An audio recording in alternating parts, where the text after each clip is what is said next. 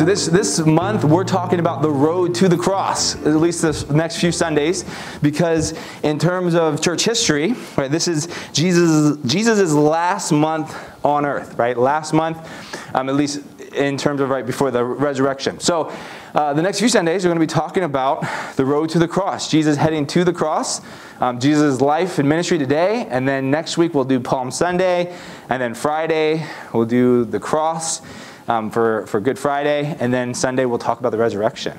And so that's the plan for April. And so today is going to be a little different, because instead of looking at just one passage of Scripture, we're going to look at the life of Mary of Bethany. She was one of Jesus' close friends, really close friends, and there's a reason for that. And we're going to look at her life and the way she interacted with Jesus, and that will show us kind of a picture of how Jesus changes lives. Because Jesus radically changed Mary of Bethany's life. But also different today is we're going to do it in a little bit of a different way. Instead of me just talking about what the Bible says, I'm going to do a first-person message, which I think Christopher might have done these before. It's where I pretend to be one of the disciples today, and I'm going to talk about the stories of Mary of Bethany interacting with Jesus from the perspective of one of the disciples. So I'm going to pretend to be Andrew, and we're going to walk through the stories of Mary of Bethany and Jesus, right? So we'll begin. So hello, my name is Andrew. I am one of Jesus' disciples. I have been with Jesus for like 2.5 years, almost 3 years, walking with him, following after him, listening to everything he has to say. And I'm going to tell you the story of one of our friends, one of Jesus' closest friends, Mary of Bethany. We first met Mary of Bethany in a very strange and unique way. See, we were invited to a dinner party, and this dinner party was held by a very well-known, very high elite guy in the society, Simon the Pharisee. So Simon the Pharisee, he had all the power, he was pretty wealthy, we were excited, we got some good food, we're going to this nice dinner party, it's going to make Jesus look good. We're reaching high society, right? So here we go to this dinner party, and everything's all posh and nice, right? Everything's the good food, and we're just sitting there hanging out. And then in comes this woman, and she's crying, and she's kind of bawling over Jesus, right? And so when we talk about crying, it's not like little tears. We're talking, she's like weeping, like ugly crying, and she's just like weeping at Jesus' feet. Now, if you've never been to a Palestinian dinner party, what we do is instead of sitting in chairs like you all are, we're kind of laying down on like these little couches. And so Jesus was laying down on this couch, and she was standing at Jesus' feet just weeping. And we're all kind of awkward. What do we do? It's not every day you're at a dinner party and this random woman walks in and just starts like crying in front of the main dinner guest. And she was crying so much, she was like weeping on his feet, and she started to wash his feet, which was a common practice in our day. We would wash each other's feet because the road was dirty and we were wearing sandals all the time. And so it was a common practice to be hospitable in that way. But she was weeping, and she was using her tears to wash Jesus' feet. We were all kind of like, what do we do now? Like, do we just pretend like it's not happening? And then you look at Simon, and Simon is grossed out. Right? Like, he is disgusted. And maybe there was even some murmurings. We heard some murmurings of, man, this woman, what is she doing here? And then Jesus turns to Simon, and he says, Simon, I have a story for you. And well, here comes one of Jesus' stories. The stories that always has like this hidden meaning. He always said these intricate stories. He said, Simon, there were two people, both owed their masters money. One owed the master just a little bit. Other owed the master a whole bunch. Master forgave all the debts. Which do you think would love the master more? The one who owed just a little, or the one who owed a whole lot? And Simon said, well, the one who owed a lot. And we're like, well, yeah, duh, that's the right answer. And Jesus then looks directly at the woman, but says to Simon, you didn't wash my feet. You didn't give me a kiss of fellowship like we do, like the kisses on the cheeks. You didn't welcome me into your home very, very lovingly. But this woman, she's been washing my feet with her tears. She's been kissing them. She's showing this great act of love and devotion. She has been forgiven much, so she loves much. And then he tells the woman that your sins are forgiven. And that's how we first met Mary of Bethany. What we didn't know about her then, but we found out later, was that the whole town, Simon included, knew who Mary of Bethany was. She had a bad reputation. She was called the sinner. She was ashamed. She was rejected. She was unwanted. Nobody wanted her around. Nobody wanted her in their lives. They didn't want her in their social groups, right? She was the reject. But here she was, standing in front of Jesus, just weeping in shame and guilt and repentance. And Jesus loved her. When everybody else was just like, what is she doing here? So Jesus loved and accepted her in that moment. That was our first introduction to her. Well, we got to know them. We got to know the family. Mary, she had a sister named Martha and a brother named Lazarus. And one day we went over to their house for dinner, which was a huge deal, right? For Jesus to recognize their family and go over to their house for dinner, wanting to be with them. Huge deal. Well, we get to their house for dinner, and we're sitting there. Lazarus is there. Mary's sitting in the main room, listening to Jesus. And all of a sudden, we hear like noise from the kitchen. Well, oh, Martha's cooking the food. But then all of a sudden, we hear like pots like banging and like things going off, and you hear like some mumbling, and we're like, what is going on? And Martha's getting a little upset. And also Martha storms in, and she's red-faced, and she's like, Jesus, why don't you tell Mary to stop just sitting there, get off her lazy bottom, and come into the kitchen and help me with the food. And again, you can kind of look at Mary. We looked at Mary, and we saw her just shame on her face. She turned red with embarrassment. You could tell she was ashamed. You could tell she felt guilty. And Jesus said, wait, leave her alone. He said, Mary has chosen the better thing. He said, Martha, you're worried about so many things, and that's okay. But Jesus said, Mary has chosen the better thing. And he defended her. So that was our second time interacting with Mary of Bethany. And then we come to the third time. And the third time is pretty famous. You've probably heard of it already. But let me tell you the story again. Well, we were in this area of Galilee. We got a message from Mary and Martha saying Lazarus was very sick and that he was on the verge of dying. And they asked Jesus to come and heal him. And so we're like, okay, we got the message. We started packing up our clothes and our few supplies. And Jesus is like, no, we'll wait. I'm like, okay, Jesus, you're the boss. We'll wait. So we waited a few days, and all of a sudden Jesus, a few days later, said, okay, we're going to go now. Lazarus is asleep. We're going to wake him up. We were kind of like, wait a minute. Jesus, if he's asleep, that means he's getting better, right? You sleep, you get better from your sickness. And he said, no, he's sleeping the sleep of death. We were surprised. Here was Jesus' friend Lazarus, and he was sick. Now he had died, and Jesus was just kind of hanging around, just waiting. Why didn't he go right away? Well, we decided to go. So he went, and we're going to follow you. So we followed Jesus to right outside of Jerusalem in the town of Bethany. And as we entered into the town, we heard the news. Everyone was talking about the fact that Lazarus had died. As we approached the house, Martha came running out. She came running up to Jesus, just like Martha would, her personality would, came right up to Jesus and said, Jesus, if you would have been here, Lazarus would not have died. If you would have been here, Lazarus wouldn't have died. Why weren't you here? And Jesus said, hey, don't you know about the resurrection? Don't you know that people will rise again? And Martha said, yeah, I know about the resurrection. And Jesus said, I am the resurrection and the life. If you believe on me, you will never see death. And Martha was a little confused, but she trusted Jesus. But then we were looking around and we couldn't find Mary. Where's Mary at? Come to find out, Mary had stayed in the house. She just stayed in the house. She didn't want to come out and see Jesus. So Martha went back and got her sister, and as Mary was coming out to finally meet Jesus, you could see it on her face, the same look. The same look she had with Simon in the house, the same look she had after Martha, chewed her out over sitting down and listening instead of helping her cook. Look of shame.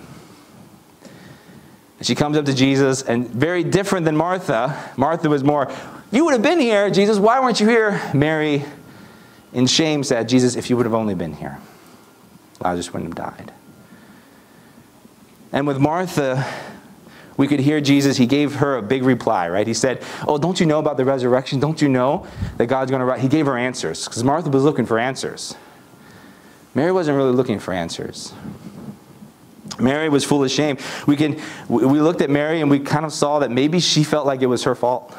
Maybe she thought that, oh, if Jesus would have loved me more, maybe he would have came right away. Maybe if I was good enough or a better person, maybe Jesus would have responded right away and Lazarus wouldn't have died. So Jesus didn't give her answers. Instead, he just said, take me to his burial, to his grave. And so we started to walk, and something happened that I hadn't seen happen before. Jesus started to weep. Again, this isn't the few tears. This was ugly cry, like bawling and crying for Lazarus, for Martha, for Mary. And he was just weeping. And then the funny thing is we look back on the story, and you guys know the ending of the story. Jesus knew the ending of the story. Why was he crying? Why was he mourning over Lazarus, who he knew he was going to raise from the dead? Well, if we think about it, we saw him crying, yes, for Lazarus, the fact that his friend had died, and that the world was such a place in that we have to face death. But he also was crying for Mary and Martha. He was crying that they had to experience the pain, that Mary felt so ashamed and guilty and afraid to even come out and see Jesus. He was weeping over the fact that Mary still probably felt unwanted, unloved, rejected, full of shame. And then, as you know the story goes, Jesus got to the grave and said, roll the stone away. They rolled it away. He's called for Lazarus to get out of the tomb, and Lazarus just came walking out after being dead for 4 days. Everybody was so astounded. We all just stood there like looking at him, and Jesus was like, well, unwrap him, right? Like, he was still wrapped in his burial stuff, and we were all like frozen. And so we did. We unwrapped him, and Lazarus was okay. And everyone heard around the town that Lazarus was raised from the dead by Jesus. And then we come to one of the last stories, at least before the cross, of Jesus with Mary of Bethany. And this is when Jesus went to Mary and Martha's and Lazarus' house. And we didn't know this at the time, but this was 7 days, 1 week, before Jesus was going to die on the cross. 1 week. He had 1 week left on earth, and Jesus chose to spend most of that time with his friends in Bethany, going from there to Jerusalem every day for the next 7 days. So he was there at the table with Lazarus, of course, who had been raised from the dead. And Martha, yeah, you kind of guessed it, she was in the kitchen cooking, right? She wasn't really angry this time. She was accepting the fact that this is what her gifts were, and she was doing them. And then Mary comes in. Mary is carrying a pound, which is a huge amount, of expensive perfume. And she looks way different than she looked that year or 2 years ago when she was in Simon's house. She didn't have shame on her face. She wasn't embarrassed. She wasn't weeping in guilt and repentance. She confidently walked up to Jesus and began to wash his feet with the expensive perfume. And just the look and change of what happened to Mary. When first she had nothing, she came to Jesus totally broken as a person, totally feeling the shame and the rejection and the fact that she wasn't wanted, that she was isolated, that she was pushed out. And then through the story, how Jesus defended her. There, he defended her against Martha. He loved her and wept for her at Lazarus' grave. And now she was giving this gift to Jesus. Now, of course, because people are the way people are, somebody judged her. That was Judas, one of the fellow disciples. He started to complain. He's like, well, why didn't she sell this very expensive perfume and give that money to the poor? Now, we kind of always we were always suspicious of Judas. At least I was, right? Like, I always knew Judas was a bad apple. He didn't have me fooled. He had everybody else fooled, but not me. No, I'm just kidding. He had all of us fooled.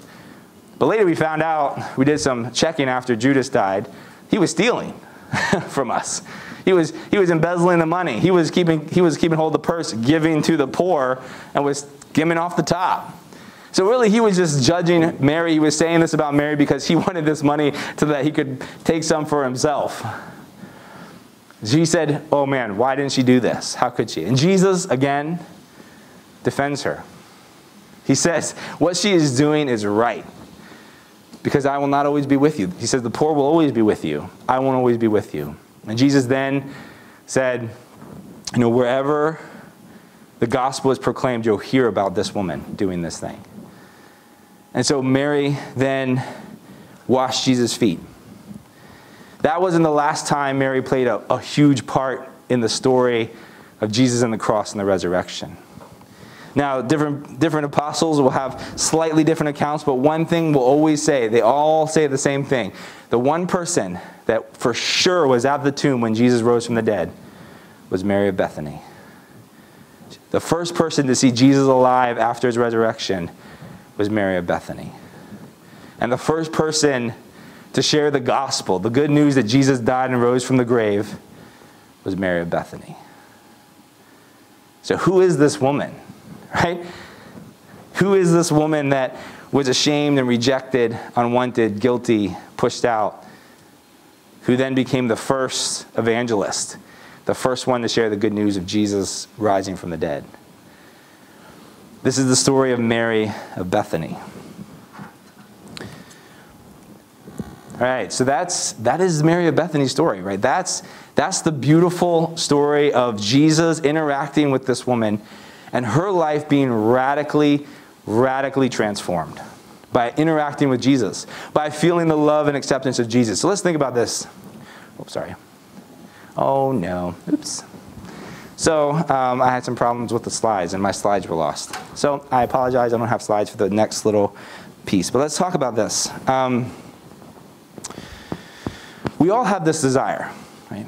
So one of the deepest desires that we have is to be loved, is to be wanted, is to be known and loved. This is some of the deepest things that drive us. In fact, one of the things that drive us to do the things that we do. Think about it. Why do you work so hard at school? Why do you work so hard doing things after curricular activities? Why do you not do those? Why do you not work so hard to do those things?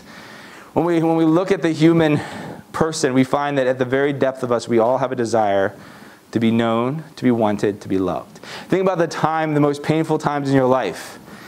Were you rejected by friends? Think about times when you felt slighted, when someone gossiped about you, or when someone said they didn't want you to be around, or you felt like you were unwanted. Those are the most painful experiences we can have. And yet Jesus comes and he looks at you, he looks at me, and he says, you're loved and you're wanted. And in fact, if we look at the things around us, many times we go to them to make us feel loved and wanted, right? Because like, maybe if I get good grades, I'll be loved. Maybe if I'm cool or if I'm popular, I'll be loved. Maybe if I have better hair, a better physical appearance, better body. Maybe if I do better at this, or I say this, or I'm like this, maybe I'll be loved and accepted. And so what happens is we start taking some of these things, and some of these things are good things, like getting good grades, or like being successful, or performing well, or being obedient to your parents. All of these things are good things, but we treat them as like a mirror, right? Where we look into them and we say, okay, I want you to love me. I want you to make me feel loved and accepted. We can even do this to other people. We can look at other people and say, I want you to make me feel loved and accepted and wanted. But what happens when you look into a mirror is it just reflects back the fact that you'd want that, and you're not getting that. And so when we treat these things in life, relationships, when we treat success, when we treat hard work, when we treat obedience, whatever it may be that you're looking to find that love and acceptance, when we treat that, we end up finding ourselves even more empty. If we treat that as the ultimate thing, we'll find ourselves more empty. So what's the answer? I was thinking about this past week, and it struck me. I always loved stained glass windows. You know what stained glass windows are? They're the windows that are all colored, and then the light shines through. Sometimes they have like a picture on them. I never really understood fully why I love stained glass windows, but I was thinking about this past week, and I think I found the reason. It's because stained glass windows, the only way they're actually beautiful and they work is when they let the light shine through. Because you can imagine Like, think about the difference between a stained glass window and a mirror.